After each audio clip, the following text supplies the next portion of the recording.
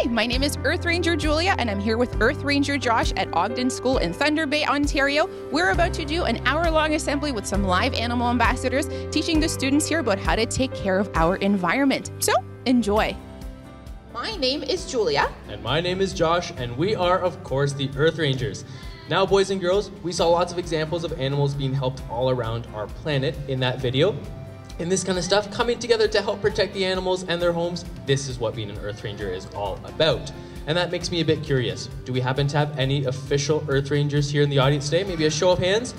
That is awesome. Tons of hands up in the audience. Great to see. Those of you who have no idea what Earth Rangers is about, you will find out what we do very shortly. But Julia and I are super excited to be here at your school today. Not only do we travel all across Canada visiting schools like your own, but we also sometimes get invited to special events or functions. And most recently, we were invited to our nation's capital to speak to someone I think you will all recognize about some of the incredible things being done by Earth Rangers. So let's take a look. Hi, I'm Justin Trudeau. I'm the Prime Minister of Canada. I'm really glad to be here today at Parliament to introduce you to some friends of mine. This is Tova and Karine from Earth Rangers, and they've got someone very special here with us. Yeah, this is Kendall. He's a peregrine falcon. Peregrine falcons are actually found all across Canada, from British Columbia to Newfoundland. They've made an incredible comeback and are now actually off the endangered species list. So it's a great example of how when people work together, we really can protect animals. That's awesome. That's not just the only thing that Earth Rangers does, is it? Exactly. Earth Rangers is the kids' conservation organization. We represent a community of over 150,000 kids and their families who take action every day to protect animals and the environment. And education is also a big part of what we do. In fact, the kids that are watching this right now are about to experience our school assembly program, which travels to over 800 schools across Canada in every province and territory each year. Well, I mean, this is one thing that I believe deeply in. Each and every one of us can and must make a difference in the world, and how we get involved to protect the environment through organizations like Earth Rangers, being active in your community, in your school, at home with your family. How we think about the world we live in and the impact we have on it is really, really important. And that's one of the reasons why my government is taking it so seriously, to make sure we're protecting the environment, make sure we're cleaning up pollution, making sure we're doing everything to make the world a better place. And you have a really important role to play in that. To get involved, kids can visit earthrangers.com, where they can sign up for a free membership. We've actually got your membership card right here. Thank you very much, Tova. So you're now an official member. And as members, they can participate in really special environmental saving missions, things like finding all the energy wasters in their house through Operation Conservation, learning about the role of Indigenous peoples in conservation through ATK in Action, and discovering Canada's national parks through Outdoor Explorer. They can also participate in a lot of really cool conservation projects, like protecting belugas in the St. Lawrence River and woodland caribou in northern Alberta, just to name a couple of this year's projects. Listen, there are lots of amazing projects for you to get involved in. So I want to thank all of you for taking an interest in this, for getting involved with the Earth Rangers, for being active, engaged members of your community, of your school, and for pushing your family and your friends to do things that are responsible for the environment and to improve our world. A lot of times you might hear people tell you that you're the leaders of tomorrow. Well, I don't want you to think of yourselves as leaders of tomorrow. I want you to understand that you are leaders today, right now. What you do matters in the world, and I really thank you for it.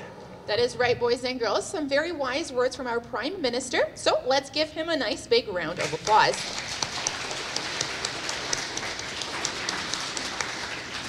Now, you see, it is very important that we work hard to protect animals as well as their homes, because we have a pretty serious problem.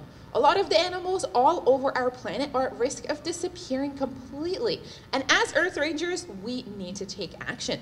So we are going to reveal this year's 5 new Bring Back the Wild Project animals, talk to you guys about our partners and what they're doing to help protect animals and their homes all across the country, and show you how you can become Earth Rangers and start helping to protect animals too. But first, do you guys want to meet some animals? Yeah! That is fantastic to hear, because today we would like to introduce you to some of the incredible creatures that we share our planet with.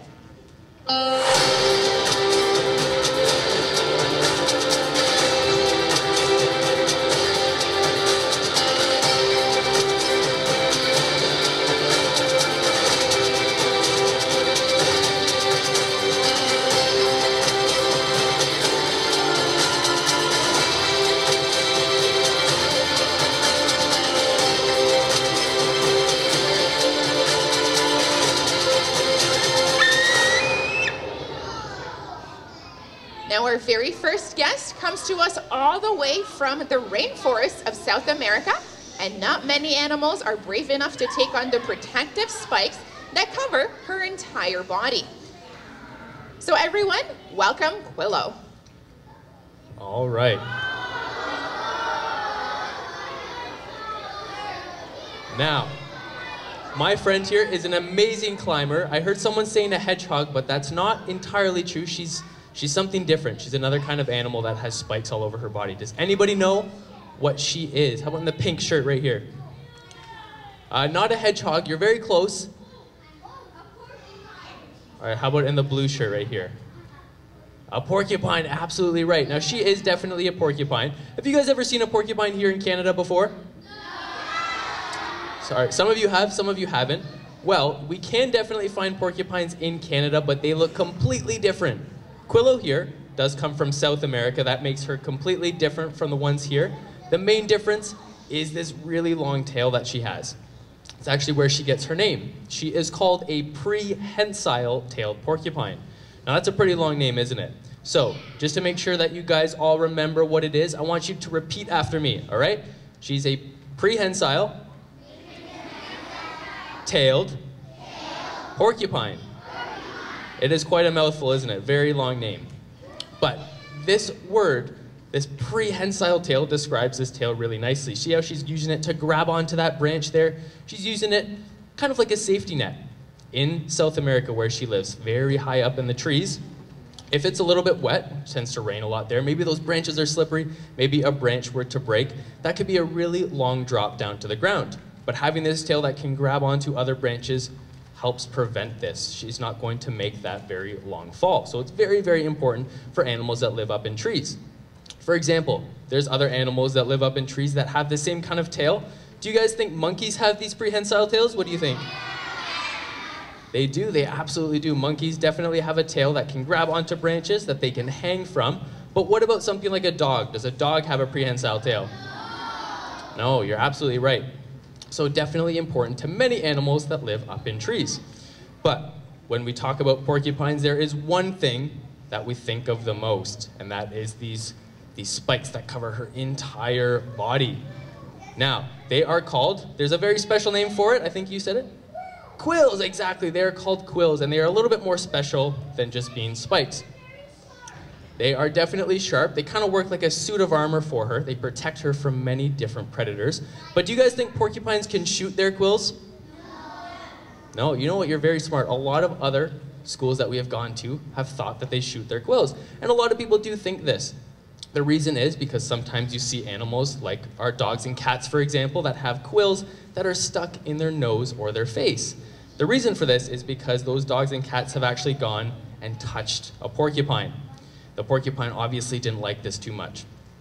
But the reason why that they stick into animal skin is because they are very loosely attached into a porcupine skin, which means that they fall out really easily. Quillo here could just brush up against a tree, and some of these quills could actually just fall out from that. But when she puffs up and sticks these quills straight out, making herself look twice as big, and a predator were to come by and actually touch her, these quills, the pointy ends are a little bit sticky. And what I mean by that is they have a barb on the end. Have you guys ever seen a fishing hook before? All right, you know how fishing hooks have that extra spike close to the end that comes off the side? It's a little bit funny looking. Well, that is called a barb, and all of Quillo's quills have one of those as well, except it's really, really small. But Quillo here is actually the newest member of our animal ambassador team. She hasn't been doing these schools for very long. She hasn't been coming out in front of really large audiences, but you can see just how comfortable she was. She had her quills down completely. She wasn't bugged at all. And I think that she has done a fantastic job. Let's give Quillo a nice big round of applause today.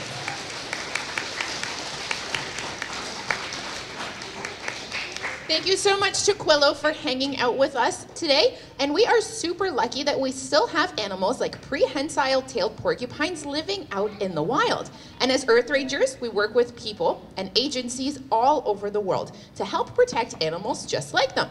Right now, I'd like to tell you guys about a scientist who is doing exactly that. Now, her name is Sabina Wilhelm, and she is a seabird biologist. Her job is to lead the Colonial Seabird Monitoring Program, which, like its name suggests, monitors seabirds off the coast of Newfoundland Newfoundland and Labrador. Birds like gulls, puffins, as well as terns. Now, Sabina's job is to conduct ground as well as aerial surveys of these seabirds, which means she gets to fly over huge colonies of birds, see what kinds and how many are nesting in a particular area. But not just that, she also gets to walk among these colonies of birds on remote islands where no one else is allowed to go to see how healthy these populations are. But we are talking up to 2 million birds all in one place, more than 26 football stadiums full of seabirds.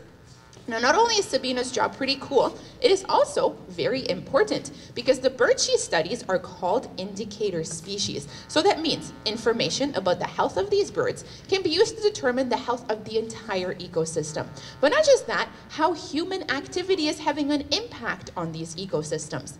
Now you see, there are quite a few things we do as humans that are not so good for our planet, but one that is particularly troublesome for birds is called light pollution. Now you see, when young puffins or pufflings are ready to leave their nest for the very first time, they wait until the cover of night, because if they try to leave during the day, bigger birds like seagulls might try to catch them.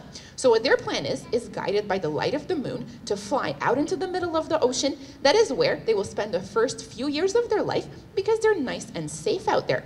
However, on foggy nights, or for whatever reason the moon is not visible, these birds get confused by lights coming off buildings and towns, and they head towards these coastal towns instead of safe waters offshore.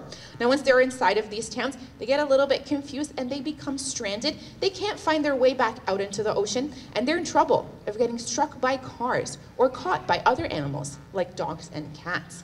But this is where Sabina and members of the community, including volunteers, like students like yourselves, will patrol these streets every night during the puffins breeding season, early August to early September, and they will go looking for these stranded puffins. Now, once they find them in these streets, they will place them in very safe places. Basically, they will keep them in a crate, keep them in a safe place throughout the night, and then the following morning, they will all meet on a beach off Witless Bay for their release back out there to the ocean. But before they release them, Sabina makes sure that she weighs and measures them. This will give her very valuable information as to the conditions of that breeding season. She will also place a special metal band on their leg. And this is very important because it will give her information about their future movements as well as survival. Now, this puffin patrol has become so popular that they have volunteers flying in from all across our planet to take part in this amazing conservation program. And since the program began back in 2011, close to 1,500 pufflings have been saved. I think that is pretty incredible. They are making a huge difference out there. Do you guys think Sabina's doing a great job protecting those puffins? Show of hands. That is awesome. And you know what? It is thanks to the efforts of people like Sabina, as well as volunteers from the community like yourselves, that we still have our next animal ambassador alive in the wild. Now, before we bring out our next animal ambassador, I need you guys to do me two very important favors. Can you guys do me two important favors? Yeah. All right. The first favor is while our next animal is out here, I need everybody to make sure that you stay seated flat on your bottoms the entire time. Nobody up on your knees, nobody shifting around, making sudden movements. That also goes for a couple of the adults in the back there. If you can find a quick seat, please, that would be fantastic. Perfect. All right. Second favor is while our animal is out here, some of you might get a very close-up look. And if this happens, I need you to make sure that you keep your hands to yourself. So keep them close to your body, keep them in your lap, sit on them if you have to, but please do not reach up and try and touch our animal. Sound good? All right, perfect. Then it is time to introduce you to an animal that some of you might have seen before. You can find them in your own backyard sometimes. He is incredibly fast, and he's actually capable of taking down a bird that is twice as big as he is. Everybody, welcome Maverick.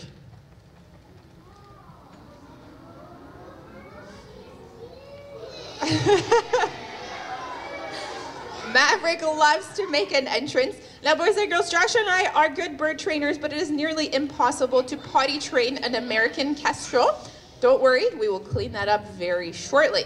Now, Maverick here is a type of bird called an American kestrel, but I want to see if you guys can guess what group of animals an American kestrel belongs to. Here are your possible options. Is an American kestrel a type of falcon, a type of songbird, or a type of parrot? Hands up if you think that Maverick is a type of songbird.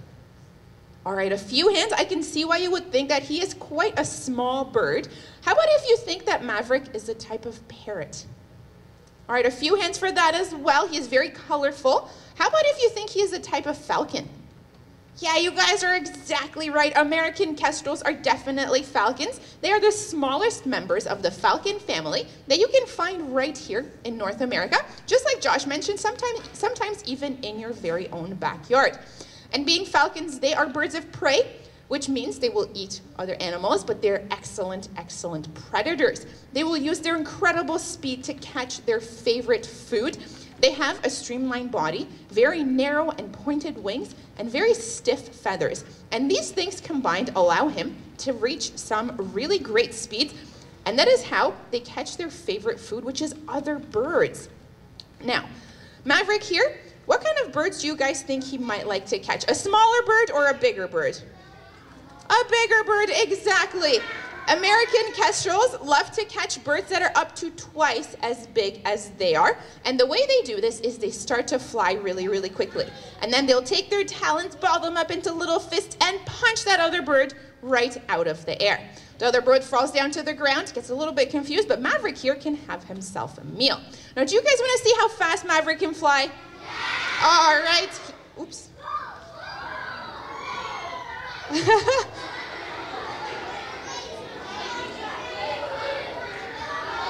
Maverick's always making friends.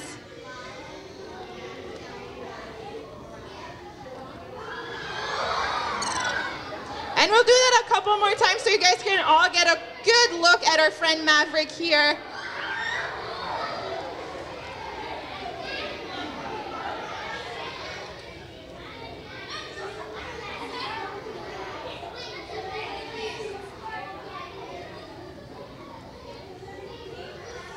We'll have him come back to the front again. He's getting nice and fluffy on that back perch. That means he is really comfortable. But that also means that flying might be the last thing on his mind right now. Now, we like to joke around that Maverick picks favorite animal handlers. He has clearly picked Josh as his favorite today. But as soon as he is ready, he'll put all his feathers down, kind of crouch down. You can definitely tell when he is ready. We'll see if he feels like coming up back here again. There he goes.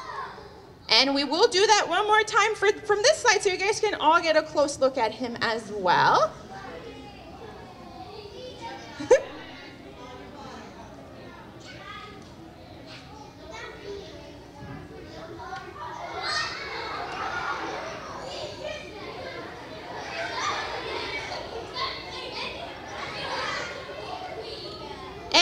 Back up to the front. Maverick loves to put me on the spot.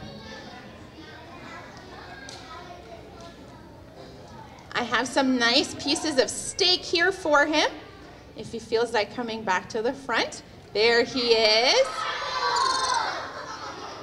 All right.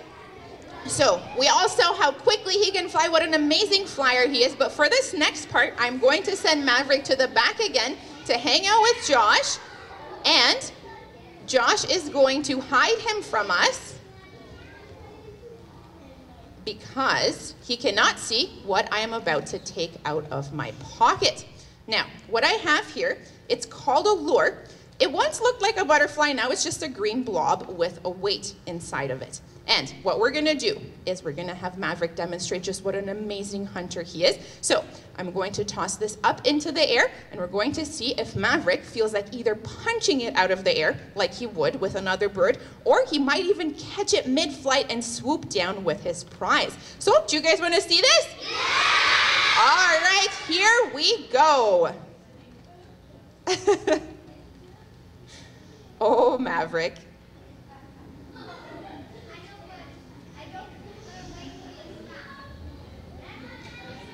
All right, we'll give him a second. We'll have Josh reset him. Maybe I'll give him a pep talk. Maybe we can all cheer him on. Go, Maverick! You can do it! All right, Maverick, everyone believes in you. Here we go.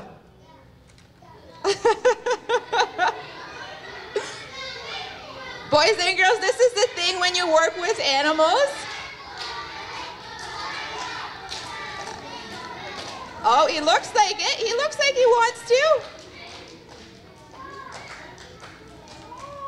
Oh, oh, oh. You know what, boys and girls? This is the thing when you work with animals. We cannot force them to do something that they don't want to do. So what we're going to do is we're going to have Josh walk back up to the front with my friend Maverick. He has showed us what an amazing flyer he is, and I think he deserves a huge round of applause for coming out here today.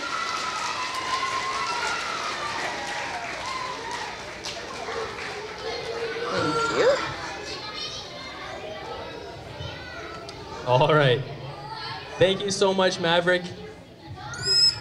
Here is a little bit of trivia about Maverick. You can hear him back there. He's pretty pleased with himself. He knew if he didn't want to do that little behavior about putting all that work into catching that lure, he doesn't have to. We never push our animals if they're not feeling completely comfortable with doing their routine. As Julia mentioned, that is one of the perks with working with animals. You definitely work at their pace. But it does take a lot of people working together to help protect animals and their homes. And that is why we would like to introduce you to another one of our partners and show all of you guys what they are doing to help out wildlife. Their group is called the Sustainable Forestry Initiative, or SFI for short. And they work to ensure that when trees are used for the building purposes of your homes, maybe even your schools, even the paper products like the notebooks that you use in class, they make sure that those trees are taken in a way that does not affect the welfare of the local wildlife. They ensure that this happens by creating special standards or rules for forestry managers to follow, but also by supporting local forestry research. And that helps improve the health of those forests, but not only that, it also identifies areas that are critical for conservation of many of our animals we can find here in Canada. But right now we want to talk to you guys about one of their projects that they are working on in an area of Quebec called Canoe. All right, who here has heard of a swimming pool before? Lots of hands up. Awesome. All right, what about tidal pools?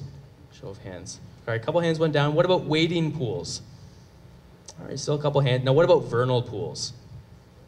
You know what, a lot of hands went down. That is totally okay, because not a lot of people have ever heard of a vernal pool, but they are very important. Now to put it in very simple words, a vernal pool is a seasonal body of water that is created from an impression in the forest floor that fills up with either melted snow or rainfall. They are very shallow, and they can range in size from a large puddle to a small pond. They are often hidden away in very dense forests, and they have a tendency to disappear. Well, sort of. You see, these vernal pools can be what is called ephemeral, and that means that after about 3 to 5 months, they will completely dry up, basically disappearing from the forest. Or they can be what is called semi-permanent, and this means that they will normally only partially dry up. There will always be a little bit of water left over. Either way, these pools are very important, as I said earlier. If you've ever found yourself coming across one as a walk through the woods, believe it or not, you have stumbled upon a wildlife hotspot. That is because, as scientists are discovering, these vernal pools are important to many different woodland creatures, like raccoons, ducks, hawks, but especially amphibians. Now, can anyone out there give me an example of an amphibian? Any examples? How about right here in the blue? You think? Did you forget? That's all right, I forget things all the time. How about in the back there? Yes. Frogs. Frogs are probably the most famous example of amphibians. Any other examples? Yes? A toad? For sure, yep, frogs and toads. How about someone from this side? How about right here? Yes. You know what? A lizard is very close. A lizard belongs to the group of reptiles. And reptiles and amphibians are very closely related, but I am looking for one in particular that looks like a lizard, starts with the letter S. Yes. A salamander, absolutely right. So lots of toads, frogs, and salamanders, lots of different amphibians, and vernal pools are important to all of these amphibians because the water comes from melted snow or rainfall and not from rivers or streams, and that means that they're often free of hungry fish making them an excellent breeding ground for all of these different types of amphibians. But what makes up one of these vernal pool habitats isn't just the water, it is also the forest surrounding these bodies of water. In fact, these forests are so important they're often referred to as the life zone. And those amphibians that we mentioned earlier rely on this life zone for their survival. Now, let's take a look at the life cycle of an amphibian, a frog, for example. So this is what frogs look like inside the egg. Can you guys tell me what happens next? What happens after this? What do you think in the green shirt? They turn into tadpoles, exactly, and you find tadpoles living in water, swimming around. However, adult frogs, you often find living out on land. That is because amphibians need both water as well as land to survive. That is kind of what being an amphibian is all about. Now, adult frogs and salamanders, you can often find them deep in forest leaf litter or under decaying logs because this offers them food, shelter, as well as shade. However, young or juvenile frogs and salamanders, you can often find only 100 feet away from these vernal pool habitats. They never venture further than this distance. Adults, or ones that are at least 2 years old, they will venture a little bit farther, but often return in the fall to hibernate close to the breeding area. Now, even though scientists are finding out a lot about these vernal pool habitats, there is still a lot left to discover. First, we don't know exactly what kind of animals walk through them and use them, and because they're hidden away in those dense forests, we're not exactly sure where exactly they are located. So, to learn more about them, SFI is assembling a team of scientists and volunteers to venture out into the wilds of Canoe. They'll be collecting some water samples and sending these water samples off to a laboratory. There, they will do DNA analysis to find out what kinds of animals have walked through these waters, but not just that, they'll also be using satellite imaging to map these vernal pool areas, and by knowing exactly where they are located, we'll be better able to protect them for future generations of frogs and salamanders to come. Now, I think that the Sustainable Forestry Initiative deserve a huge round of applause for all their incredible Earth Rangers work. Amazing. Now for our next guest, we are going to meet a bird that you probably have also seen because they like to sit perched on top of telephone poles and fence posts waiting for their next meal. Now before he comes out, boys and girls, I would like to remind you of those two very important rules for when Maverick was out here. So please make sure you stay seated flat on your bottoms, and please do not reach up and try to touch our animals. Sound good? All right, but most importantly, please give a very warm welcome to Hook. All right. Now, this is Hook. He is not an owl. He is a completely different kind of bird of prey. Like Julia mentioned, you might have seen them here in Ontario. They are called a red-tailed hawk. Have you guys ever heard of a red-tailed hawk before? All right, some of you have. You know what? They're very common around here, and an easy way to identify them next time you're driving around any big roads or highways is look for these red tail feathers.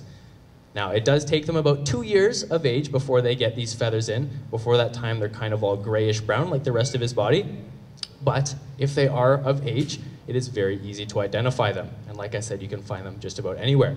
Now, they are a bird of prey, like Maverick. They will hunt things like other birds, but they're not that picky. They will hunt things like rabbits and squirrels, mice, even sometimes roadkill. And that's kind of why you find them around any of the roads. Because sometimes, if they don't want to put any work into hunting, if they just hang around a road, eventually a meal will come to them. Now, as you can see, he does have very big wings, a lot bigger than my friend Maverick here. He is pretty fast, but he's not quite as fast as Maverick was. He doesn't use his speed to catch his food, he uses his strength and those big wings to soar across his habitat looking for food until he finds them and swoops down to grab them with his feet. But because we let Maverick fly around, I think it is only fair we let Hook fly as well. We're going to have him make a couple flights. Boys and girls, make sure you watch those wings of his. And if you watch closely, right before he lands, he fans out his tail feathers, those nice red tail feathers of his, kind of putting on the brakes. We'll see that once more. Now, Hook here, he's not quite